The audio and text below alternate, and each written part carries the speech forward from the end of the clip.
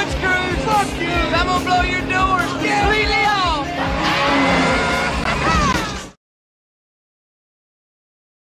Hey folks, Casey here, and welcome back to the channel. If you guys have been with me for any amount of time, you know that I can kind of obsess about things. I get something in my mind and I just have to figure it out.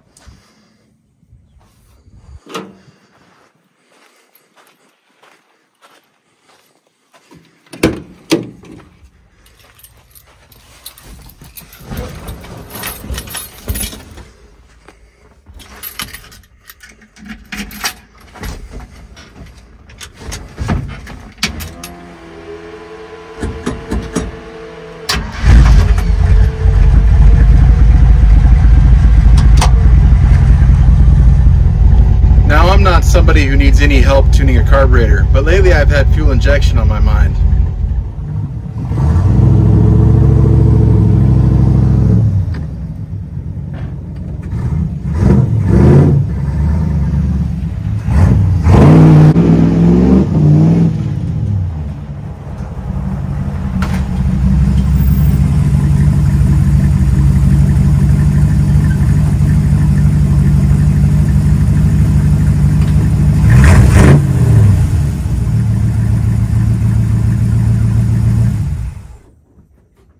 Now, the last thing I want to do is screw up the period correct cool factor of this old Willys pickup truck.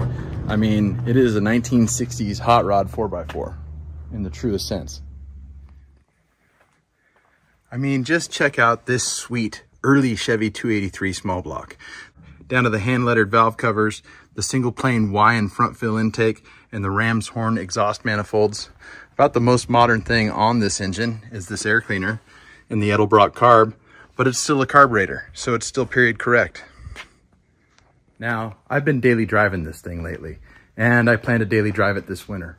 And it gets cold here in the wintertime, and the altitude is high, and gas is expensive. Those are all good reasons to go fuel injected on a project like this. Now, fuel injection can, at least in theory, do a better job in every single one of those scenarios. But is it as cool as a carburetor? Now, I can already hear you guys typing away in the comments, but Casey, these modern EFI conversions aren't that well sorted. They have issues. They just don't work. And, well, you're not wrong. I mean, Holley screwed up pretty bad with the Sniper 1. Yeah, I think most of them worked just fine, but they had a lot of units out there with problems and a lot of people ended up throwing them in the trash. Anyway, that's what we're going to talk about today. So without further ado, All right, folks, today we are talking about aftermarket EFI conversion systems, and there are quite a few of them on the market to choose from. Before we get too far into the video, I'd like to appeal to you all to hit that like button, comment, and subscribe to the channel if you haven't already.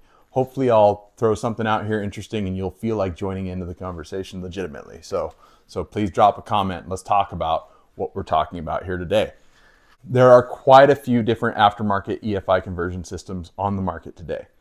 I think Phytech and Fast were probably a couple of the first to market. Holley came out with the Sniper 1. A system that I feel was maybe rushed to market a little bit and had some definite issues. If you go out there and you Google Holley Sniper, you'll see what I'm talking about. Summit has one now. Jegs has one now. Special officer duty. Jegs. Edelbrock has their ProFlow unit, which actually looks like a really good system. Holley has now the second generation Sniper, or the Sniper 2 as they're calling it. And one that I've been seeing a lot lately is Ace's EFI. And we're going to talk about Ace's because I think they might actually be onto something with their kit and the price is right.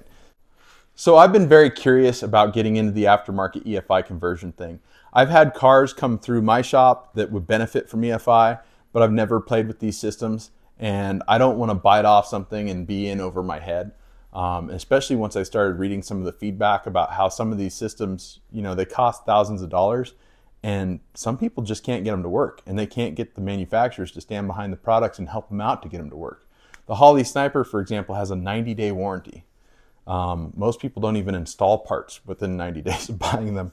I do. I try to get things done immediately when I buy them for that very reason. But 90 days isn't a lot of time if you do have an issue. So something to consider there. So as I often do when I'm thinking about something, I put it out to Instagram. You know, I'm considering EFI for my Willys pickup truck because I'm going to be driving from 4,500 to 6,100 feet elevation in temperatures approaching and even below zero some mornings.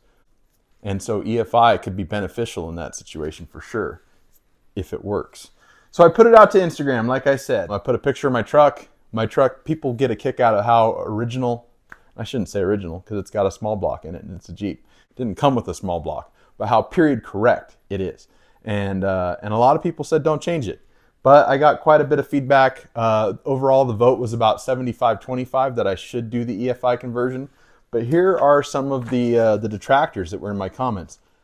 Matt Field at Wallington Hot Rods up in the Pacific Northwest tried to install a first-gen system on a 79 Bronco that was a customer's vehicle.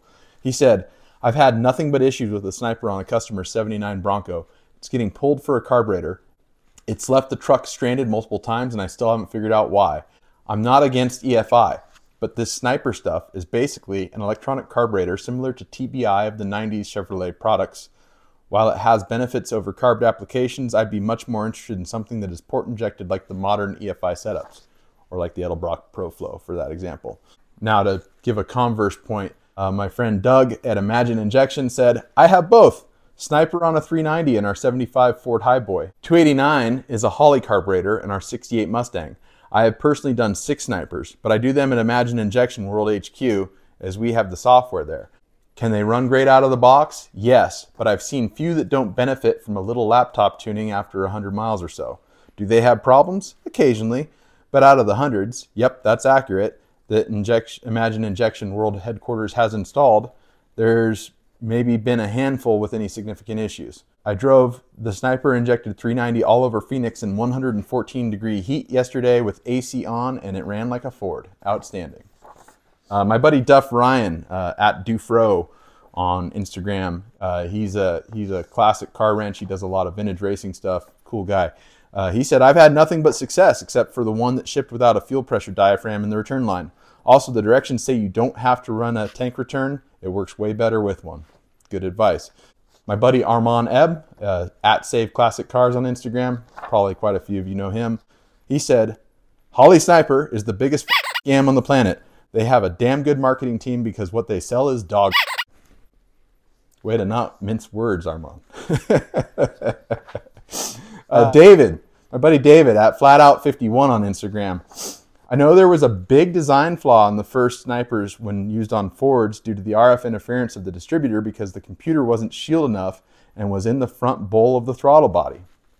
We're going to talk more about this later. I believe they fixed this in the new Sniper 2. They did. The computer is now on the left side, passenger side in an American car of the carburetor looking at it from the front. You having a rear mount Dizzy, I believe they work well, but as you would have on a small block Chevy. But personally, I'm looking at the Holley Terminator X Stealth. The computer mounts in the cabin and is far more advanced. Also looking into the Edelbrock ProFlow 4. I've read great things about that one. David went on to say that the original works pretty well with the small block Chevy because the distributor's in the back and therefore it has a little bit of distance between it and the computer. I've been told by a few people using their Hyperspark Dizzy that it makes a big difference in the way they work too. A little more money, but to avoid a headache, it might be worth it. I've also read several comments online about people having issues when they install the Hyperspark and it running great with an HEI, which they say not to run. The thing about electronics, and I've definitely learned this with my Langmuir systems table and all the issues I had with that, is that RFI interference screws electronics up, and it can come from anywhere. There are some best practices you can use to mitigate RFI, but they don't always work. And some units seem more prone to RFI interference than others, so it could just be a luck of a draw, quality control type issue there. So it's something to consider. The OEMs go to great lengths to eliminate RFI, and computers are rarely sitting on top of the hot motor. But again, we'll get more into that later. David also went on to say that he's read wrapping the distributor with a rag, then aluminum foil, will stop a lot of the RF interference. Does it really launch, Bubbles? Does it really launch? Does the Tin Man have a sheet metal cock? Not first-hand experience, but an abundance of over-research. And that's why I like David, because he is a true enthusiast and he really does kind of get into the weeds with a lot of stuff. That's kind of laughable. I mean, if you're wrapping a rag around your distributor, you're probably introducing some other potential issues into your vehicle setup. But But that's just some of the lengths people have gone to try to make these things work. To that end, Uncle Tony's Garage did a great YouTube video. I'll try to put a little tag up here in the corner of the screen so you can click on it. He titled it The EFI Conversion Debacle. And he goes into all the differences between why these aftermarket universal kits that are made to fit basically every application that you can come up with a 4-barrel carburetor mount are just nowhere near as good as the OEM injection that these manufacturers have spent millions of dollars doing R&D on. And he brings up some really good points. And then my buddy Ryan Bush at VC Classics on Instagram said that I've never had good luck with any other than stock LS or HAL, which is based on GM. So pretty rough comments on the Holley Sniper. Now, to be fair, I think a lot of this is based on the Sniper 1. And like I said, I personally believe, and I have no firsthand experience, but I personally believe that the Sniper 1 was maybe rushed to market a little bit. I do, like I said in the intro to the video, I do think they have way more Sniper 1 units out there that work than don't. But boy, if you want to see the worst example of a Holley Sniper 1 not working, and then Holley's customer service and tech support just completely falling on its face, go check out Timeless Steel Garage in his video titled Why I Ditched Sniper EFI. I'll put a link up here in the corner to that as well. I mean, Holley's a big company, to be fair. They got a lot of moving parts. They've got a lot of divisions. They've bought up a lot of brands. What Timeless Steel Garage assesses is that Holley has farmed its customer service, not its tech support, but its customer service, out to a third-party company. And that makes some sense in a company that size. But he charges that these folks don't know anything about the products that they're providing customer service for. And so that makes the disconnect between working with their tech support and their customer service department a bit of an issue when you're trying to do a warranty claim or something like that. Long story short, Timeless Steel Garage had a defective injection unit. The throttle body, ECU, return, all of that's kind of baked into the part that bolts to the intake manifold. That was defective. He had installed lines, he had installed wiring, he had all the pieces of the puzzle put into his car, and presumably he just needed a new carburetor unit, right? Customer service didn't get that. They said they can't do an exchange without having the whole system stripped off his car and sent back. That is a huge waste of time and resources, especially for any shop who's installing these things professionally. Now, full transparency, Holley did reach out to him after he posted this video, which is sitting now at 194,000 views. So you're damn right they reached out to him. And they offered to send him a full Holley Sniper 2 upgraded system with all the bells and whistles. And it looks like they sent him a lot of other stuff too to make him happy. And happy he seems. But that video is still up, and it still serves as a warning to anybody considering a first-gen Holley, which Summit Racing and Jags are still selling. So why do we want an EFI conversion in the first place, right? This here's the best part. Watch this. Watch. It just starts. It just works. That clip was from Power and Performance's YouTube video installing a Holley Sniper 2 on his, I believe it's a 65 Mustang. I'll put a link to that video up here as well.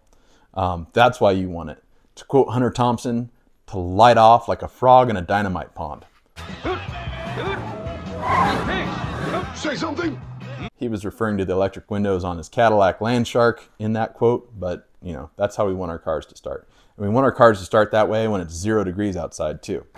And that is the promise of electronic fuel injection, right? It'll fire up the first time right away in every type of situation.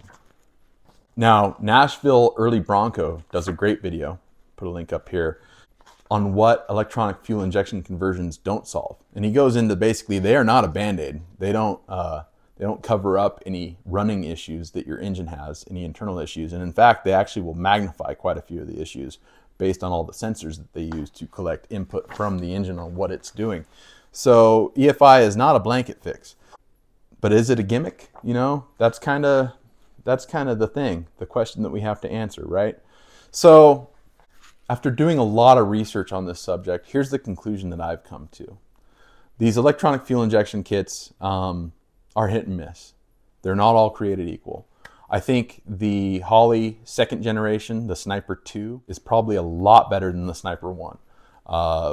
Right off the bat, it moves the ECU, which is located inside the throttle body, off to the side. So you get a little bit more distance. Basically, you're splitting the difference between the Ford and Chevy guys, right? But it sounds like it's probably far enough from the distributor to eliminate a lot of RFI interference issues. Your spark plug wires matter too. They also went to an external regulator on the Sniper 2, which the internal regulator supposedly caused a lot of issues there as well. So do I think the Sniper 2 is worth it?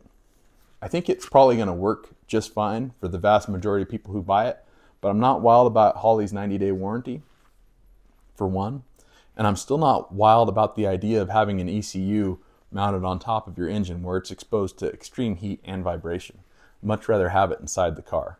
The Holley Sniper 2 is also one of the more expensive units on the market, and that would be fine if it worked and their customer service and tech support was stellar, but it sounds like that is actually kind of lacking a little bit. So you're paying for the Holley name. It's a great looking system.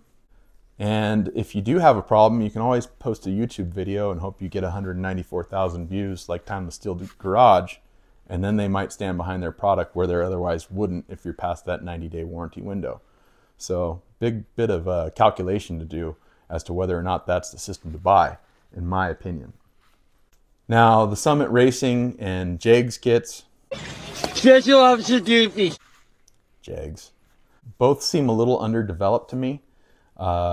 Just as a cursory opinion after doing a little bit of research online, I don't see a lot of options or a lot of parts that work with them. Haven't sat down and read their instruction manuals yet. Maybe they're great, but the marketing just isn't there. And, you know, let's face it, we're all consumers, right? We need to be marketed to effectively. Hopefully not lied to, but marketed to. And I just don't see it with the Summit or JEGS. Now, feel free to hit me up in the comments if you've run one and you think they're great. I think that's great. As David at FlatOut51 mentioned, the Holley Terminator Stealth X moves the ECU inside the vehicle. Plus, I love the way that system looks, man. Looks like a 4150 double pumper Holley. Great looking system. Potentially solves a lot of the issues that the other systems have, but that one carries a hefty price tag. Now, the Edelbrock ProFlow 4 also moves the ECU inside the vehicle, and that seems fantastic. Plus, it's port injected with a single 4-barrel throttle body in the center, but it looks like modern EFI. It doesn't disguise as well as some of these other kits underneath an air cleaner to make it look like you're still carbureted. And, you know, for something like the Willis, I need that. Also, I don't want to have to put breathers in my valve covers because I run the front fill intake. So that kind of limits me to a bolt-on carburetor style system for this particular application anyway. And if I'm also looking at this from the perspective of a shop owner who's looking to install EFI conversion systems for his customers in the future, I want to have the most universal system that works so that, you know, I'm not all Team Edelbrock and I buy their tools and I invest in learning their system only to have it not really work for a certain customer's car. I hope that makes sense. And then as I'm in the middle of doing all of this research, Ace's fuel injection starts popping up in my Facebook feed, in my Instagram feed. Obviously, they're using targeted marketing, and because I've been Google searching EFI conversions, they found me, right? This system seems too good to be true. It's very inexpensive. It's almost $1,000 less for a comparable system than the Holley Sniper. And I'm talking about the full deal, right? Fuel lines, fuel pump, fuel filters, ECU, throttle body, dash panel, distributor. I don't think there's any point in running one of these if you aren't also going to have timing control, because timing control is a huge part of making this thing work like a modern fuel injected vehicle. Otherwise, it's just an electronic carburetor, really, with fuel injectors inside of it instead of discharge nozzles and boosters, right? So the full kit, they're about $1,500. It says they're having a sale. Seems like they're always having a sale. That's a really good bargain. Their throttle body is heavily branded with their Aces logo. I'm not wild about that, but they do make the kind of classic iridite gold finish like a Holley carburetor, so I do like that. Has stainless steel linkage. It looks like it's a quality piece. The ECU's inside the car, and for $1,500 you get the injector, the ECU, a dash panel, a distributor, fuel pumps and filters, fuel lines, everything you need aside from maybe spark plug wires to do the conversion. Almost $1,000 less than the Holley Sniper 2. So Aces is a brand that I'm heavily considering. Driving Forward builds on YouTube. I'll put a link up here to one of his videos or his channel in general.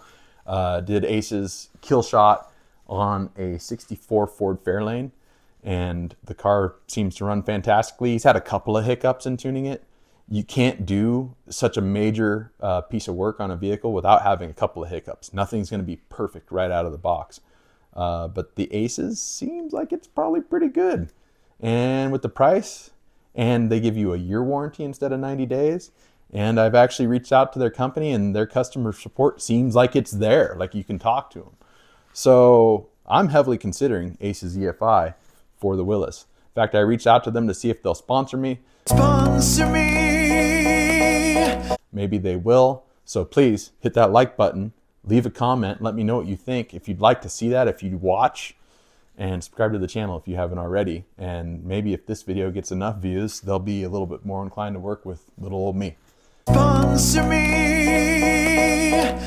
Anyway, I'm sure there are things that I wanted to talk about that I forgot to talk about. I made some real short notes for this video. I don't usually do that, but it's hard to sit here and talk for 10 or 15 minutes without having some kind of guideline to stick to. I hope that this content was engaging and intriguing for you guys today. Thanks so much for watching, and we'll see you on the next one. All right, take care.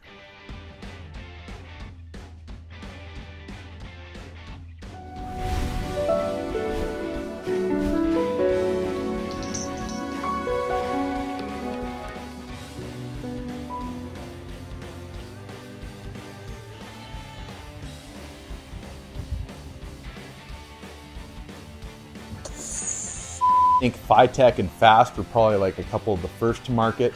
Then Holley came out with the Sniper. And my neon sign just crapped out. That's too bad. They're not as cool when they don't work. Anyway,